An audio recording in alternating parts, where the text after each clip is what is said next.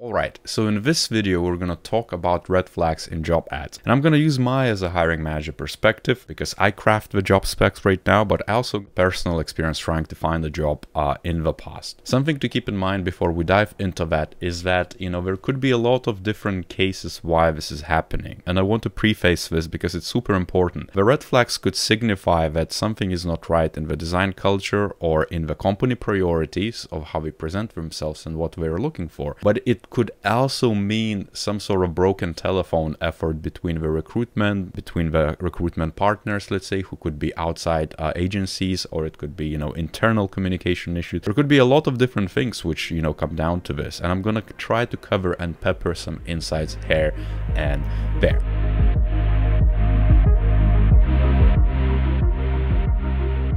And I used examples from out there, which are live right now as of this recording. But right off the bat, the first one is this UI UX label. It comes in UX UI, UI UX, everything in between. This is to me the massive red flag. It automatically signifies that what we're looking for is someone who can do both, right? But usually what it means that it's more UI focused with some magical sparkles of UX applied to it. And if you look at this job ad specifically, you're gonna notice that it's all, it kind of highlights the user centricity and things of that nature, but the experience, the things what we're expecting you to do is all about UI, even if it's just prototyping. There is no research in it. The next red flag, which is very relevant to the first one, is that a lot of people are taking this old school web design and digital design requirement or what we're looking for, and they're just stamping a big massive, like a rubber stamp of UX and saying this is what UX is. For example, we're looking for experience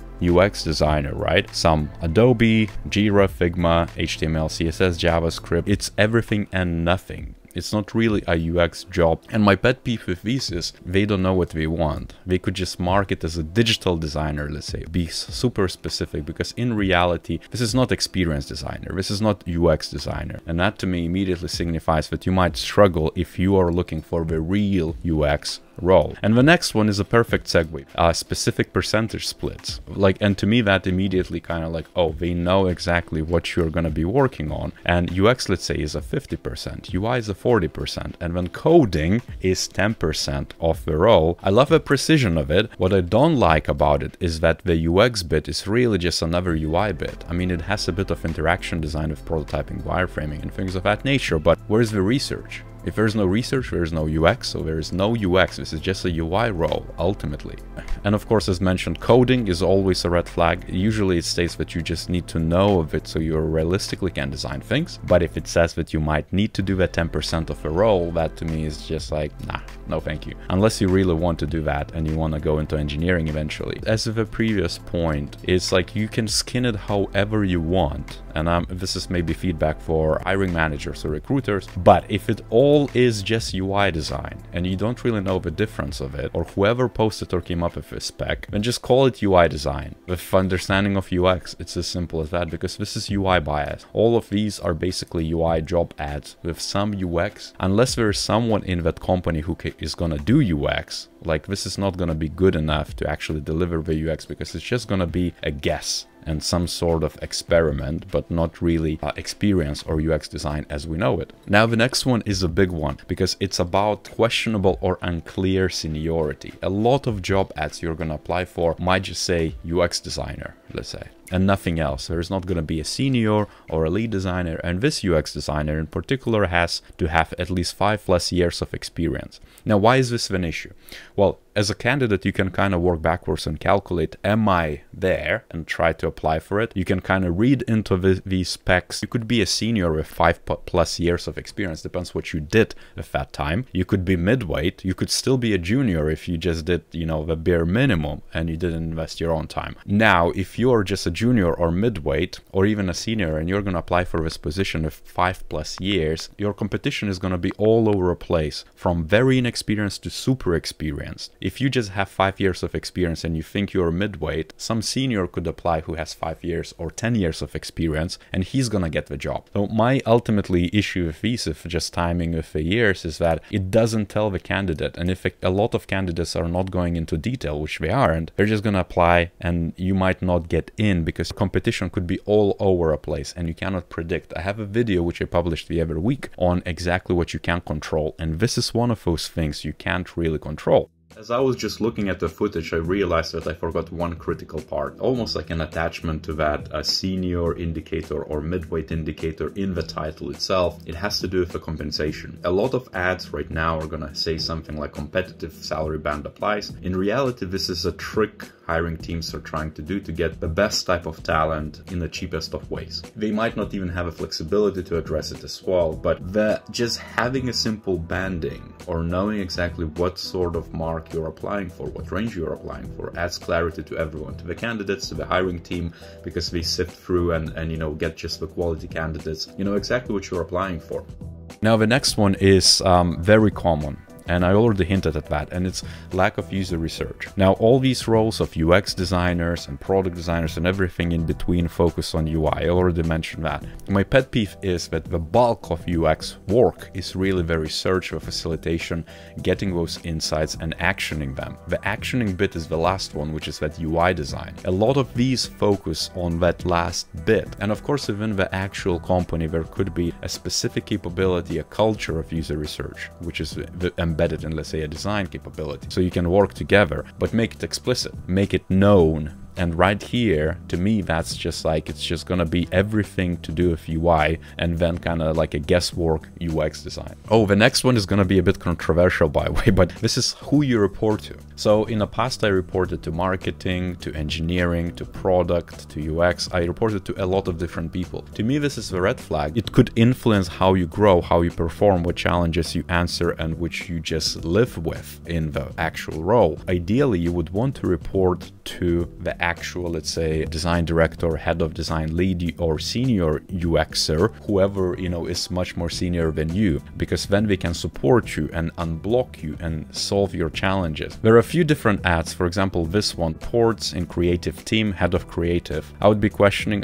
I guess this might be an agency. It could go either way. This one is specifically marketing based, and this one has a dual report track to head of digital marketing and senior marketing designer. Has nothing to do with UX. I would immediately be like, okay, that's odd. You might struggle convincing them or them understanding what it is. There is a good type of example like this one, for example, where you clearly immediately first line is head of UX. And this is super important. The more experience you're gonna get, the more you're gonna care about this. Like the first thing I would ask right now if I would be applying for a job, who am I gonna report to? Is it gonna be chief product officer? Is it gonna be a director or a head of UX? Is it gonna be someone? Like, I need to know where do I frame and what challenges I'm gonna face, because that's gonna impact how I interview and what's gonna happen next. I can position myself well. Now the next one is very typical with, let's say, agency and contract roles where you're gonna do a lot of different things, or maybe they just don't know what you're supposed to do. For example, this is a contract, £500 a day, right, in London. They're basically just listing out exactly that you're gonna be senior UX designer in a large retail organization, must have experience Sketch, Figma, so all the tools, prototyping tools, you know, redundancies here as well, typography, yada yada yada, like very general fluff, random keywords, and like very little UX to that as well. But as you can see immediately here, you cannot really tell exactly what you're going to be working on. Like, is it mobile? Is it going to be decision support? Is it going to be data viz? Is it going to be some sort of colleague tools? Is it going to be a customer-based apps or website? Like, what sort of digital products or services are you actually going to do? On the opposite side of a spectrum, as an example of how to do it right, here you can clearly see exactly which part of the business you're going to look at, like insurance payments incubation. You also can see immediately that you must have experience in app and web app products. You need to be familiar with mobile phone apps, things of that nature, so you can immediately know how to tailor your portfolio, what you're going to be expected to talk about, things of that nature. You can actually prepare for it and get it if you have relevant experience and you're capable of that. Now the next one is also going to be slightly controversial, but a lot of startups, I guess, or agencies are expect designers to do everything. But I'm gonna come from the angle that this is about UX.